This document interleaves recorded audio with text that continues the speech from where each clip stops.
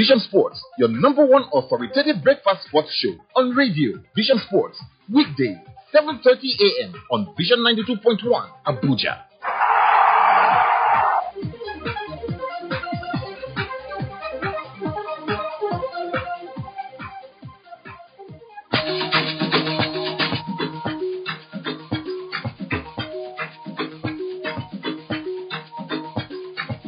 Okay, guys, you know what time it is when you hear that 6:30. It's time to talk sports and sport. We must on that note of welcome into the One Sports Show on radio. It is Vision Sport.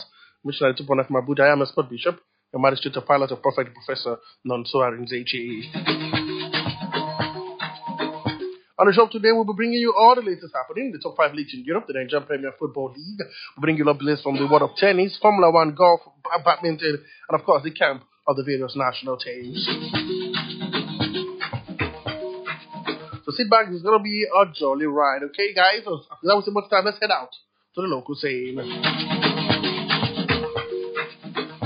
I will start off from the National Sports Commission, where we hear that the president of the Federation of International Football Association, FIFA, Gianni Infantino, has expressed confidence in the capacity of Malam Shehu Diko to achieve success in his assignment as the chairman of the National Sports Commission of Nigeria. In a congratulatory message signed by Infantino and sent to Diko on Thursday, October 31st, the FIFA president stated that he is convinced that his knowledge, experience, passion, and personal qualities will have a significant impact on the discharge of his duty. Infantino noted that there was already a lot of satisfaction across the populace of Diko's appointment and wished him best of luck, every success in the task. I'm going to tennis, where we can let you know right now that action continues in the World Table Tennis Championship in Frankfurt with the Nigerian star Haruna Quadri producing another decent performance. Nigerian table tennis star started the game on struggling manner before losing the first 2 sets, 17-11, 11-13. Another recovered started from the third with 11-5 win and claiming victory in the final 2 sets, 14-12, 11-13. Haruna is aiming to end the season on a strong note, having struggled with injury recent time. He's through to the quarter-finals of the WTT in Frankfurt.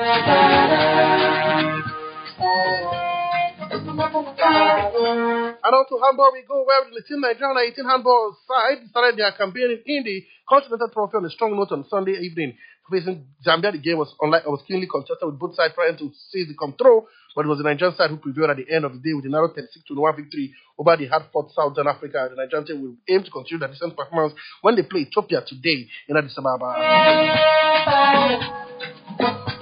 And now we go to volleyball, where we hear, of course, that the Board of Administration of Commission of African Volleyball, CAVB, has officially appointed Engineer Musa Nimrod as the president of the CAVB Beach Volleyball Commission. The appointment made in Casablanca, Morocco, represents a significant milestone not only for Nimrod but also for the future development of beach volleyball across Africa. In his acceptance speech, Nimrod expressed his vision for beach volleyball, promising to elevate it to one of the premier sports on the continent.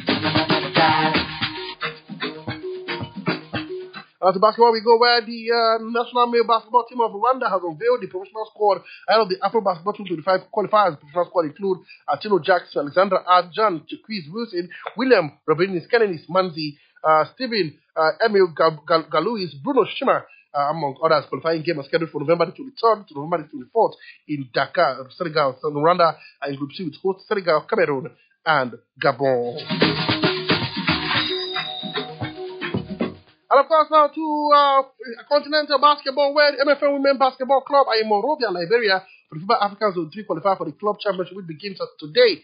6-7 teams are participating in the championship. Nigeria and Cote d'Ivoire, as well as host Liberia, are presenting 2 clubs each. The 7th club is from the Republic of Benin. The Nigeria other team is Customs of Abuja. In the MFM team are 4 players who qualified Nigeria for the Under-18 World Championship in Serbia, happening in 2025. Captain Wando Hambam Mavis, led by Under-18 others, are Aminatu Ayoka at the LDG, Idumabo, Beggy, Pius, and Abigail Isaac. MFM team defeated Nigeria Customs to obtain the title they won last year in Lagos. We stay with basketball this time here in Nigeria, where the defending champions Rivers Hoopers defeated Hoops and Reese 80-79 in a keenly contested game the last day of the Atlantic Conference in Benin on Saturday. 4 players finished on double digits for Hoopers. Johnson and Neye with 13, Michael Okiku added 12, while Patrick Umba, Adefa Ikolo, Koko both scored 10. Abba and Koko both made 2 trades in the games, scoring 2 over 3 from the act. So Hoopers, we heard that the Kingsmen, as they are fondly known, will return to Port Harcourt to prepare for the final 8 built from the 13th to the 19th November in a yet to be decided venue. And of course, what does that mean when you win? What you see is more money. As of course, the Rivers State Port Commissioner Chris Green has rewarded Rivers Hoopers for their performance at the Nigerian Premier Basketball League. The Kingsmen finished the Atlantic Conference in Benin on Saturday with 7 matches unbeaten. Coach Odo Odwado represents the Rivers State Commissioner for representing the players with ₦1 million for each win in the conference.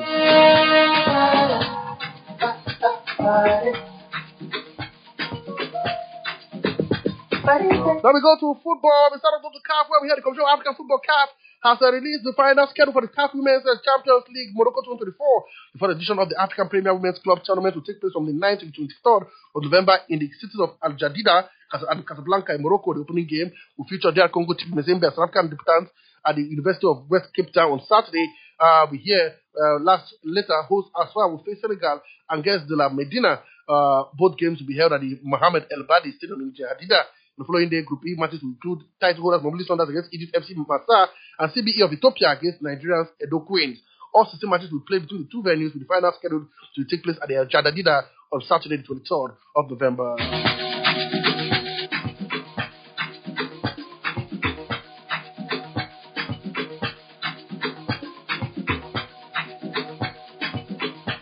And now we go all the way, let's head out all the way to, of course, Eimba, a Nigerian representative in the continent. I thought about Eimba of Aba. We here to know that Eimba and the Commission of African Football has announced dates for the commencement of the group stages of the Champions League and Confederations Cup. Nigerian representative Eimba International are among the teams who will compete in the campaign. In the group stage of the season's Confederations Cup, according to CAF, the group stages of the competition will start on November D26 to 27, 2024. The Republic of Egypt are presently defending champions of the competition, and they are in the same group with Eimba of Aba. Continental football, we continue where football world was thrown into another moment of mourning on Friday following the demise of Ugandan referee Peter Kabugo was in charge of the Premier League game between SC Villa and UPDF on Friday afternoon. But midway into the game, the referee collapsed and eventually died despite all efforts of the medics, according to Rwanda journalist Eric, the Rwanda Football Federation is yet to release an official statement concerning the development.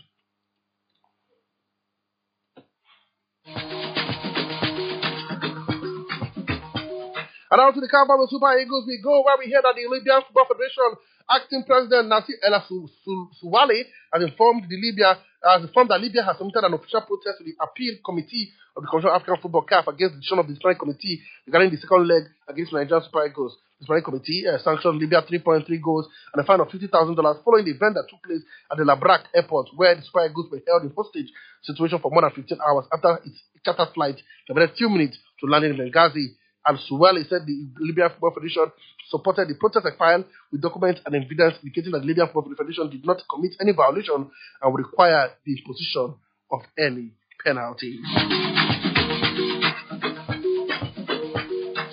And now we know, of course, that the 2023 Super Eagles players invited will arrive at Abidjan, Côte d'Ivoire on November the 10th ahead of the 2025 African Nations Cup qualifying match, the first fixture against Benin Republic. Benin Republic's adopted home Abidjan will be the battleground when the West African brothers go toe-to-toe in the battle of the qualification of 2025 CAF African Nations Cup. According to reports, the Super Eagles will take on Benin at the adopted home ground on Thursday, November the 14th, before they welcome Rwanda 4 days later in Uyo to round up the qualification campaign. And of course, sad news for Benin Republic, but maybe good news for Nigeria, as ahead of the match, the 5 encounter between Nigeria and Benin Republic, they will be without, Benin Republic will set to be without a reliable defender, Cedric Hutunji. The defender sustained an injury during the eve of the 4 qualifiers against the Amavubi of Rwanda. Since then, the Lanky defender has yet to return to action for the club and will be a notable absentee in the team when the list is out. Cheetahs are currently second in the group behind Nigeria with 6 points, and a win against the Super Eagles will boost their chance of qualifying for the Bahanwa tournament. One man is saying he's available. He is no other than Kelvin Apokuma, and Super Eagles defender. He eyes Super Eagles recall. He has not been part of the team since the last very long time, more than a year right now. And he says he stopped calling me for the Super Eagles game, but I'm available for Coach Egwavom. I'll keep doing my best, and hopefully I'll get a chance. Apokuma said. And on to the MPFL we go, where we heard that Lobby Stars have acquired the service of foreign head coach in the ongoing 2024-25 Nigerian Premier Football League season. The club technical advisor Dela Mokachi earlier on Saturday welcomed Mika Lundström from Finland as Lobby Stars head coach. He will be on the bench of the Pride of Bedway for the match the 10 league encounter with Remo Stars. Also, we hear that, of course, according to reports, Economic Warriors goalkeeper Ayabo Ago is dead following a raid accident. It was carried that Ako, who played for Sporting Lagos, died on Thursday. According to the club Warriors, Ayabo Ago died after a road crash. And we hear, of course, that the coach of Economic Warriors, technical advisor, talking about Ali Zubero, has mourned the death of one of the club's goalkeeper. Ayabo reportedly died on Thursday. The fatal road accident. Zubero described his death as unfortunate and noted that Eko will be dearly missed by the club, family, and relatives. And after the MPFL proper, where debutants Ikorodu City ended Rivers United unbeaten run with a comfortable home win in a match they turned MPFL tie. The Yoga boys had their nose in front via Yomide Cole's first goal of the season after he tapped in a cross from close range in the 48th minute. The Ghosts doubled their lead when Ajibe Chaib laid a suspicious ball for Rivo Oyemere, who expertly sent the ball into the cold calmness in the 3rd minute. In the corner, Michael Ibe's solitary strike sealed 3 points for Remo Stars against Lobby Stars. God Obaje's brace for Enugu Rangers International short. That's why United returned home empty-handed. One other Tornadoes defeated Shooting Stars by 2-0. In the Oriental Derby, Heartland got the better of Abia Warriors by the comfortable 2-0 victory at the Umaya Township Stadium, while Benin Insurance defeated Sunshine Stars by 1-2 away from home. Kalapala secured the late win over Plateau United. Akwa United won 2-1 against Kwara United, while Eimba held Bayelsa to stalemate in Yenogwa. Then Warriors started their unbeaten run by beating Katsina United by goal to nil.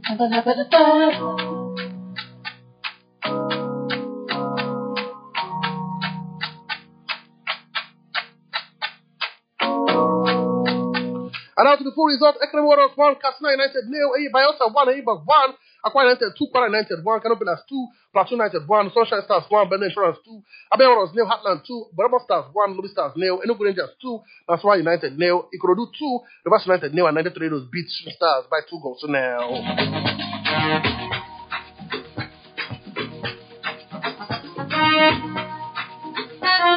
And I will go to the NNL where we hear that Ijebu United has announced the appointment of Bright Osebebe as the head coach of the club. Osebebe was opened a year contract with the Warriors from Ijebu Day, was officially unveiled on Friday on 1st of November 2024 and is expected to immediately swing into action with the recruitment of players and other technical issues in readiness for the club activities during the 2024-2025 football season. While he traveled and vast experience, he led Ikorodu City into the MPFL at the end of 2023-2024 NNL season and the national quarter-final stage of the President's Federation Cup. And now we hear that, of course, ABB Frogent of Turkey has confirmed the arrival of Edo Queens player Suliat Alajumoke Abudin. Alajumoke was key to Edo Queens' success both in the Nigerian Women's Football League and the WAFB regional competition. We hear Edo Queens will have to prosecute the playoffs of the CAF Women's Champions League without the hard-working player.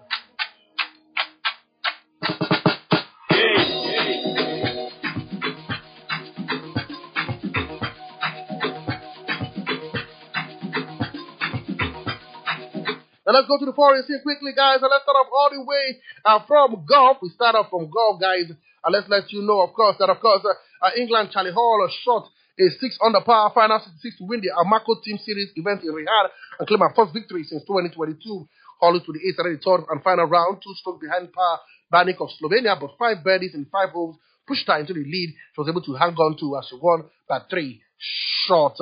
Hall ranked 15th to the world, won by 3 shots from Denmark Nico Brocek Estrop, with Babnik in 3rd after a costly round of 73. Still talking golf, we hear, of course, that Rio Takeda won her first LPGA Tour title by beating American Marina Alex in a 6-hole sudden death playoff at the Japan Classic. 21-year-old first in the playoff when she buried the 18, leaving both players on the 15 under after the tournament was reduced to 54 regulation holes following Saturday's bad weather. The pair both buried the first playoff holes and found par during the next 4 holes. But Japan Takeda made a birdie on the par 5 18th to see off Alex, who could only find par.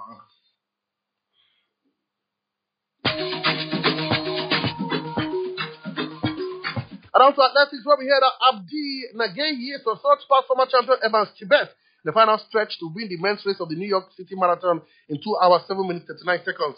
Dutch rider Nagehi finished second ahead of 22 winner Tibet, with Albert Coril taking 3rd place and last year's winning an Olympic champion Tamara Tola placed in 4th. Kenya rider Sheila Chipru won the men's event with 2 hours, 24 minutes, 33 seconds, finishing 14 seconds ahead of 2023 winner Helen Obiri. Chipre won the 10,000 meter bronze at the 2022 Commonwealth Games in Birmingham, led an all-Kenyan podium with Vivian Cheruiyot taking turn. And out to MotoGP, where defending champion Francesco Bagnaia kept alive his hopes of retaining his MotoGP title by winning the Malaysian Grand Prix ahead of rival John Martin.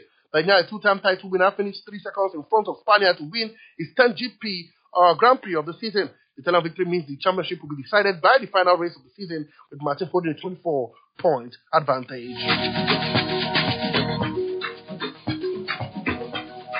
And quickly we lead to MotoGP, where the Valencia MotoGP has been cancelled following the devastating flash floods in Spain. The season finale was scheduled to be held in Valencia Ricardo Tomo Circuit from 15th of November. At least 202 people have died in Valencia region after torrential rainfall. And out to Formula One, where we heard that Max Verstappen climbed up from 17th on the grid to win the Sao Paulo Grand Prix, one of his greatest victory, taking him to the brink of a fourth world title. Rival Lando Norris of McLaren had a difficult race, finishing 6th after a couple of key errors to fall 62-point adrift of Verstappen with 82 still available in the final 3 races. Verstappen will become world champion if he leaves the next race at Las Vegas on 23rd of November with a lead of at least 60 points. Esteban Ocon, Pierre Gasly took the final 2 podium finish to transform our first season and move the team up from 9th in the Constructors' Championship to 6th.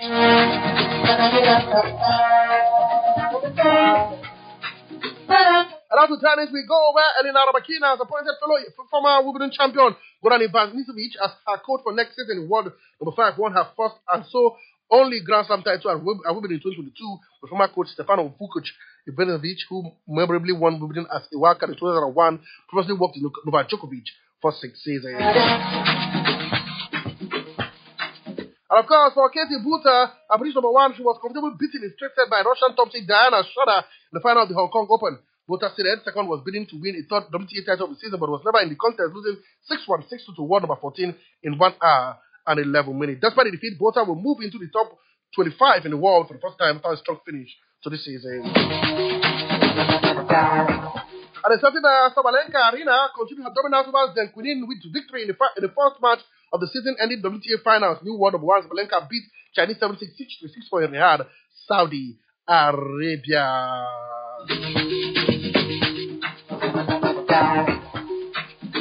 And of course, we hear that Iga Swiatek can have beat to gain the world number 1 ranking when they come back win over Barbara Krejcikova in the WTA final group stage. Balance Swiatek trailed the Wimbledon champion by a set and double break before regrouping to win 4-6.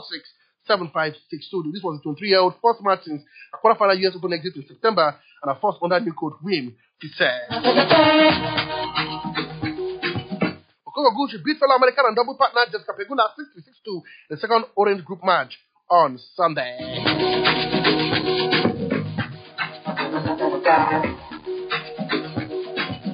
And also the man where we hear that German Alexander Zverev claimed the straight set win over home favorite Hugo Humbert to claim his first Paris Masters title. The one number 2 beat the French number 1 6-2 on Sunday to secure the 7th ATP 1000 title of his career. Both were playing in the 4th final of the year, with Zverev having lost the French Open final to Carlos Alcaraz in June. To the NBA we go, where we let you know, of course, that Joe NBA says investigating after Philippa 76ers center back Joe Embiid had an alleged physical altercation with a reporter. Embiid confronted the reporter in Philadelphia locker room about an attitude that referred to his son and late brother, as well as criticizing his fitness and professionalism. The 7-time NBA All-Star and 2023 most valuable player has yet to play this season because of a knee injury. The incident happened at the 76ers 124-107 loss to the Memphis Grizzlies on Saturday.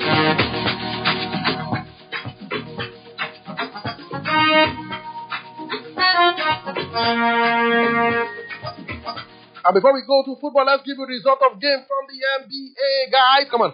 I know you love the NBA. Let's do that quickly before we head out to football. And these are the result of the game played across Mad venue from yesterday, let's start from Saturday till now. The Hornets lost 0-9 to 124 to Celtic. The Cavaliers beat Magic 120 to 109. Pistons lost to the Knicks 96 to 126. The Nets beat the Bulls 120 to 112. The Toronto Raptors were beaten by the LA Lakers 125 to 131. The Miami Hawks lost to the Sacramento Kings 115 to 123. Pelicans beat the Pacers 125 to 118. Timberwolves beat the Nuggets 119 to 116. The Trailblazers lost to the Thunders 114 to 135, while the Hornets were beaten by the Boston Celtics 103 to 113. Yesterday, some Sixers lost to the Grizzlies 107 to 124. The Raptors beat the Kings 131 to 128. The Rockets lost to the Warriors after overtime 121 to 127. The Bucks were beaten by the Cavaliers 113 to 114. Spurs beat the Timberwolves 113 to 103. The Wizards lost to the Heat 98 to 118. The Suns beat the Trailblazers 103 to 97. The Nuggets defeated the Utah Jazz 129 to 103. And the Clippers were beaten by the Thunders at home 192 to 105. The Brooklyn Nets were beaten by Pistons 106 to 92. And then, of course, earlier hours of this morning, Pelicans lost to the Hawks 111 to 126, while the Mavericks beat the Magic 108 to 85. And out to football we go. One man has been named the manager of Trinidad and Tobago. His name is Dwight York. He has been appointed the head coach of his country. He won 72 caps for Trinidad and Tobago from 1989 to 2009, scoring 19 goals and captaining them to 2026 World Cup. He is the new man in charge of Trinidad and Tobago. Also, one man leaves Fluminense after his contract was terminated. His name is, of course, Marcelo. He's not the Brazilian side. The club has confirmed. It did not disclose why his contract was terminated, but we heard he had a disagreement with coach Mano Menendez during Friday's 2-2 draw with Grêmio at the Bracana de Rio de Janeiro during the last game. Also, we heard that UEFA has ordered 20 to partially close down their stadium during the next European fixture, playing racist behavior by the supporters. National winger Leon Chuana survived racist abuse from 20 fans during their side Europa League encounter in Netherlands on the 24th of October. The club has also been fined €40,000 and £39,490. Sad one for 20.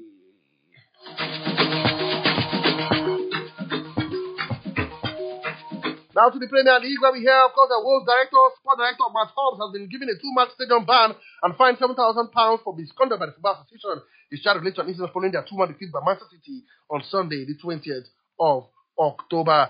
Man United officially have appointed no other than, of course, Ruben Amorim as the new head coach, the 39-year-old, who will move to Old Trafford from Lisbon on November 11, has signed a contract until June 2027. He wanted to stay back to another season, but Man United told him either now or never. And now Ten Hag wishes Man United well and hope they get back to glory and the end of his tenure. We wish the new coach, Ruben Amorim, best of luck and hope that they get back to winning ways. The word of Sax manager, Erik ten Hag. And quickly before we go, let's give it result. Bayern Munich were 3-0 better than New York Berlin in the Bundesliga. Hurricanes scoring a brace and doing a penalty alongside Kingsley Coman, their 3-0 victory.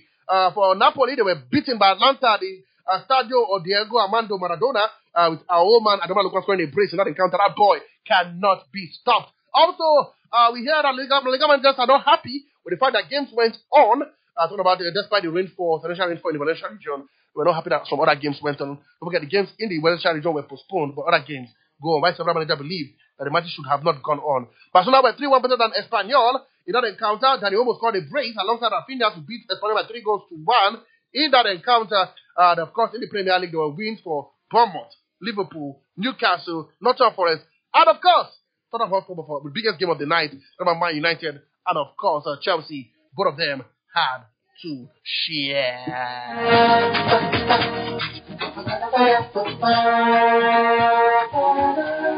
Let's give you the result of games across the European scene. Start from the Premier League. Newcastle 1, Arsenal 0, Liverpool 2, Brighton 1, Ipswich 1, Leicester City 1, Bournemouth 2, Man City 1, Southampton 1, Everton 1, Everton 0, I beg your pardon. Nottingham Forest 3, West Ham 0, Wolves 2, Crystal Palace 2, Tottenham 4, Aston Villa 1, Man United 1, Chelsea 1, Fulham, and Bournemouth will play tonight, Monday Night Football. In the Spanish La Liga, games went down. Atletico Club 1, Real Betis 1, Celta Vigo, Getafe tonight, Monday Night Football. Real Sociedad beat Sevilla away from home by 2 goals to 0. Barcelona 3, Espanyol 1, Atletico Madrid 2, Las Palmas 0, Girona 4, Leganés 3, Osasuna 1, Valladolid 1, and Elvez beat Mallorca by a goal to 0. In Italian Serie A, 2 games tonight.